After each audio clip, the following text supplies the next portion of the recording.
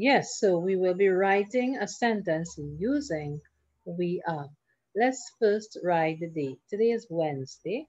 So let's go slanting down, slanting up, slanting down, and slanting up again. Very good. Have the W, capital W. Let's do the eh. One stroke across and halfway around. Right. Do you have that? Let's do the curly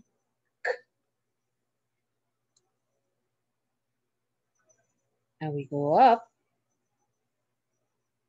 come back down, bump it. One stroke down, touch that blue line. Let's go back up, bend the corner, down, bump it. Eh, one stroke across again, and halfway around.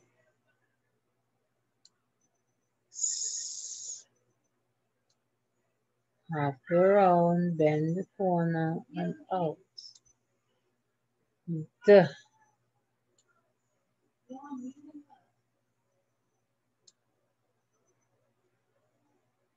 Now we go up, come back down, bump it. Ah,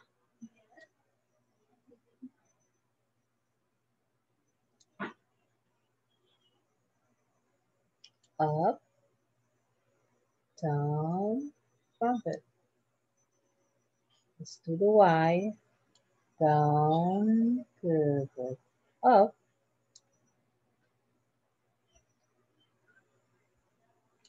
down, the bump. There. Now, instead of writing creative writing, we are going to shorten it. We just write the word writing. So let's go. We go slanting down, slanting up, slanting down, slanting up. Let's make the writing. Down, up, around, down. Eh. Down, pivot, bump it, dot on top.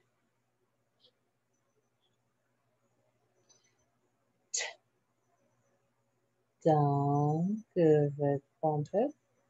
One stroke across. Another eh.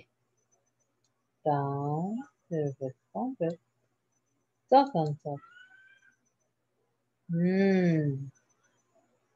Down, up, around, down, bump it. Now let's write the g. Halfway around, like the curly. Then we go up, come back down. Let's do the tail. Very good. That's writing. Now let's draw a picture. We need to have a picture to write our sentence about. Now we want to use the word we. Now when we are using the word we, we're not going to draw one person. We have to draw more than one, and you have to be in that picture. So you have to draw yourself and someone else, or yourself and some other people. That's what the word we means. Okay? So let's draw a picture of yourself first. Draw yourself. Let's see your head. Now your body. Let's do your legs. Everybody's wearing a short pants today. So let's draw the short pants.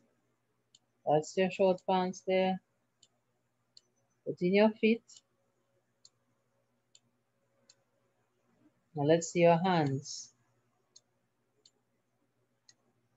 Put in your eyes, your nose, and your mouth. And if you're a girl, you draw your hair long. Or if you have short hair, you draw your short hair. If you're a boy, well, you leave it like that. Okay? So here we have,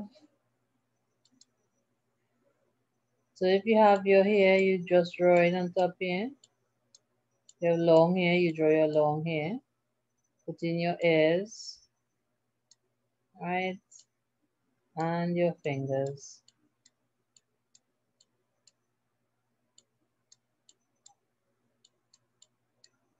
Okay, and we can leave it like that for now. Good, so you've drawn yourself. Now you can draw someone else. Now to make it easier, we can just draw one other person, but if you want to draw some more of your cousins or your friends, you can draw them in afterwards. Now let's draw another person here. Let's do their head. Go ahead, do the head. The body. Let's do the legs. This person is wearing short pants. So draw the short pants on. And the feet, 2 feet. Hands. Let's put in some eyes. And a smile. And the hair is, oh, we're forgetting the fingers. Let's put the fingers on. All right. Okay, and that should be it. Right. So, now they're both smiling. This one has a happy face. And this one has a happy face here as well. So if they are smiling, how are they feeling? Are they angry? Do you smile when you're angry? No. Are they happy? Yes, they are happy. So if they are going to write about how they're feeling using the word we, what will they say? I'm listening. Yes, they will say, we are happy. Very good. So let's write that. We, one slanting stroke down, slanting back up, slanting down, and slanting back up. Let's do the E, one stroke across, and halfway around. So this is the word we. It means yourself and somebody else or some other person. Good. So we, what were they feeling like? Yes, we are happy. So we leave a space after we and we write the word are. So we do halfway around, up, down, bump it. Let's do the R, down, up, bend the corner. The E, one stroke across, and halfway around. So that's the word are. We are, what word is missing now? Happy. Yes, let's write the word happy. One stroke down.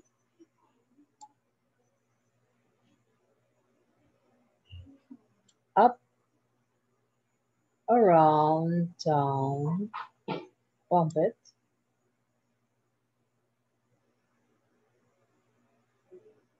Let's do the ah. Halfway around, up, down, bump it. B, huh, Up, down. This leg hang down. Back up, around, and in. Another P. Down, back up, around, and in. E. Now the letter on the end is making an E sound. It's this letter. Y. Yes. Down. Perfect. Up. Down and tail. Now our sentence is finished. Let's read it. We are happy. Read it again. We are happy. Now, because our sentence is finished, we have to put a mark on the end called a full stop. Like that, the dot. Doesn't have to be too big, just one dot. It tells everybody that our sentence is finished. We don't have anything more to add to that sentence. So we begin our sentence with a capital letter, like this one, and we end it with a full stop. This mark is called a full stop. So when we read, we don't go on reading, we have to stop right there. Good. So we've written Wednesday, writing, and we are happy. Good job.